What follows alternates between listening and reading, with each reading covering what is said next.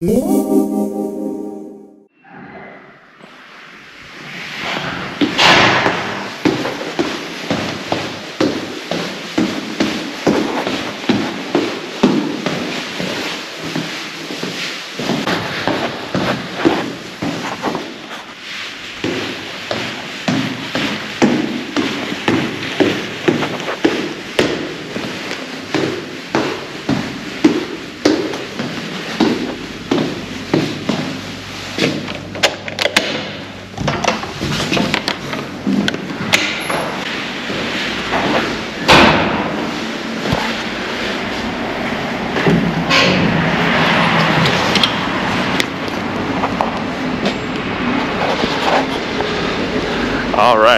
good morning. Today we're leaving Lyon. We're heading to our next city. But for our next city, most of the French people I know, actually, they told me not to go to this city because, well, they thought it wasn't the best representation of France.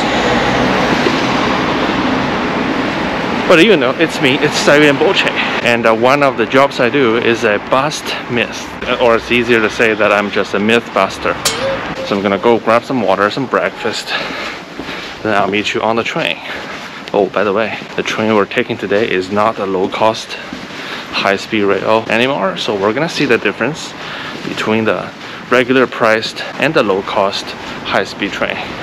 And by the way, this train is twice the price of the train we took from Paris to Lyon. I was actually more eager to find out how the third city I'll visit in my France adventure is compared to Paris and Lyon. Because of all the negative things I heard about this city, I purposely made my trip there a relatively short stay.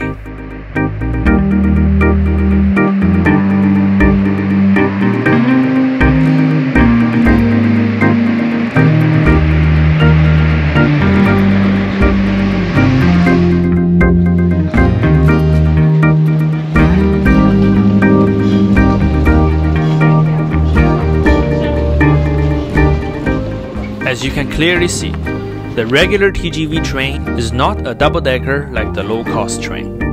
There is more room between the seats and it feels more like a train rather than the economy class of an airplane. The lavatory felt like it's the exact same thing as the low-cost train. Also, the total journey time is roughly the same compared to the low-cost alternative.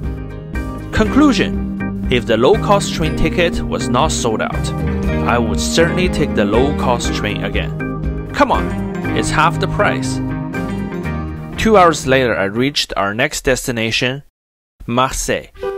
First thing first, I need to store my luggage at the hotel. Alright guys, so I just got into Marseille and just got into my hotel room. I came here a little bit early, but the thing is, they actually have the room ready. So I could just come straight in, and then they actually offer me a free upgrade as well to a slightly bigger room. And the view of the newly upgraded hotel room, well, you can't ask too much. It turned out to be a great thing, as I'd certainly prefer a quieter room. It also made me feel like I'm actually in Marseille, not in Paris or Lyon.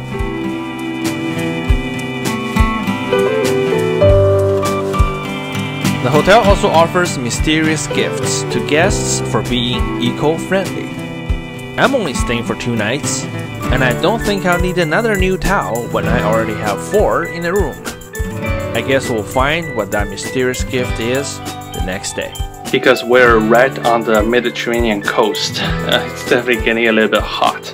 So I'm just gonna change my clothes, and then we'll start exploring this city. Marseille is the 3rd largest metropolitan area in France and the modern-day capital of Provence. As a city, Marseille is older than France as a nation and was first founded as Massalia by the ancient Greeks. My hotel happens to be right next to where the settlement of Massalia was first founded. This neighborhood today is known as Quartier du Panier. And guess what? Being the oldest neighborhood in Marseille also means one thing. It is the oldest neighborhood in France as well. Wow, I do not know what this is, but this looks so ancient. It's amazing. The tower is a part of a former Trinitarian church dated back in the 14th century. Today, after some 700 years, this is the only thing that remains.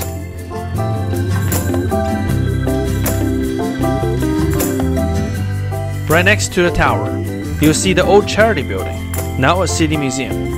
This place was where the less fortunate and the homeless were kept before the French Revolution, when the feudal system saw the poor as outcasts. After the revolution, when rights gradually became universal rather than just a privilege for a selected few, the old charity building became a hospice.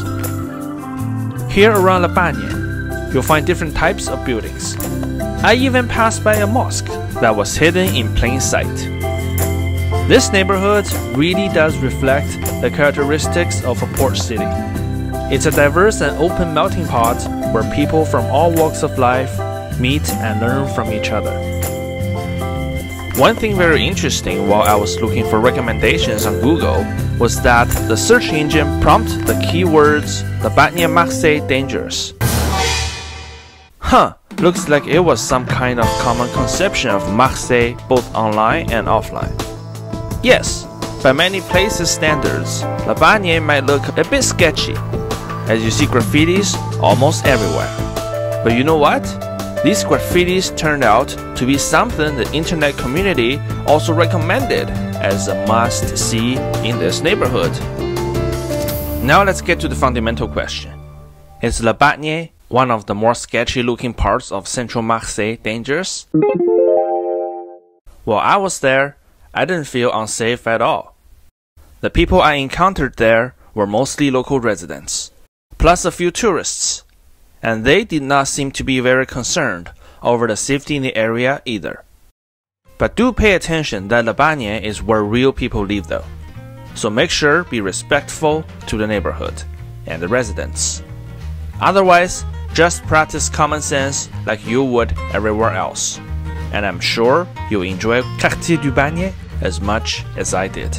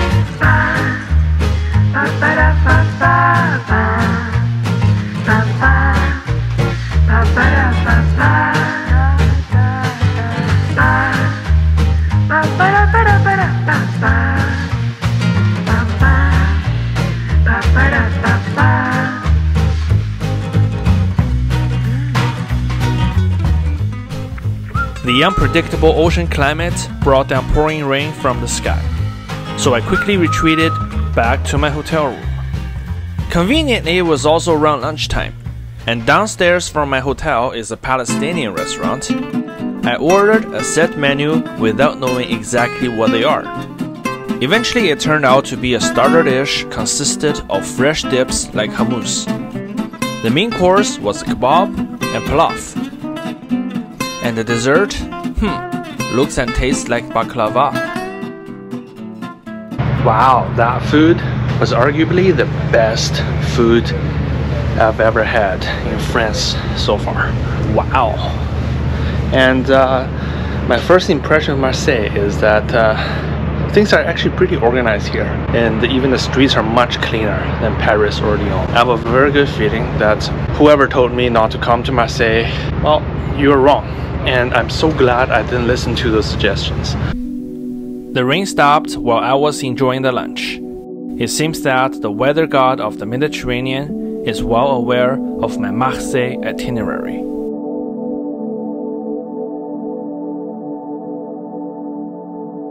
Yeah, it's a little bit cloudy, but at least the temperature is pretty decent. I think it's around 16 degrees Celsius. It's really comfortable. So far, based on what all the people recommended me, I thought Marseille might be the only place on the Mediterranean that will disappoint me. But you know what? This city is awesome. And if you decide to come to Europe, you pick anywhere on the Mediterranean coast, you won't be disappointed. If you see those two giant ships in the background, at the first sight, I thought those were just cruise ships. But then upon seeing what's written on them, I realized they're both ferries. And one of them goes to Corsica. So Corsica is the birthplace of Napoleon Bonaparte, for those of you who don't know. And the other one goes to Algiers in Algeria. Marseille, a bustling port city since the ancient times, has been a crossroad where the people, the food, like the amazing Palestinian meal I had for lunch, and the cultures from different parts of the Mediterranean meet and fuse. This is also reflected in how some of the local landmarks were designed and built. One great example is Cathedrale de La Major, or the Marseille Cathedral, which is located right above the modern port area. Well, it's a bit hard for me to explain what it's like just through words. Why don't we go inside so you can take a look yourself?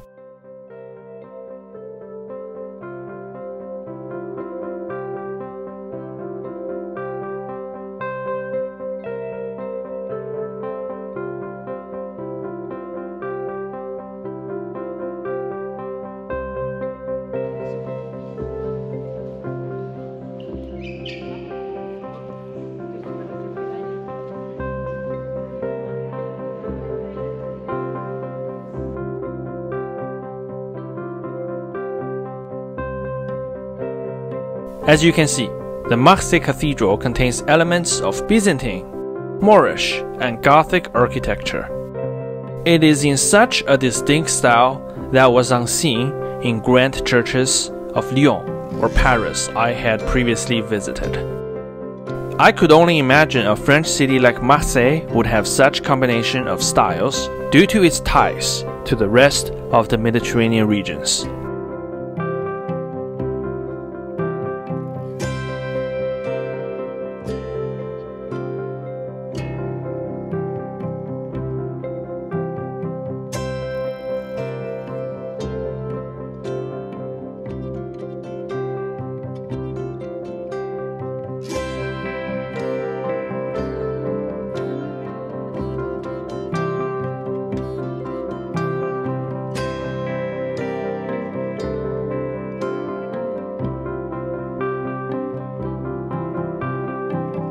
The Marseille Cathedral and the Quartier du Panier are certainly well worth a visit. Following the promenade in front of the Marseille Cathedral, I eventually reached a rather impressive fortress, as well as the entrance to Marseille's historic old port.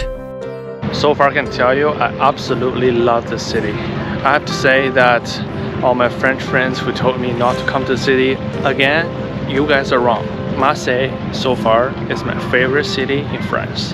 It turned out that Le Panier and the Marseille Cathedral were just appetizers to what would be a great meal. The stunning skyline of the Rio Marseille, which was just unveiled before my eyes, further made me believe that I made a mistake by planning my Marseille adventure too short. I had a feeling that the real fun was just about to start.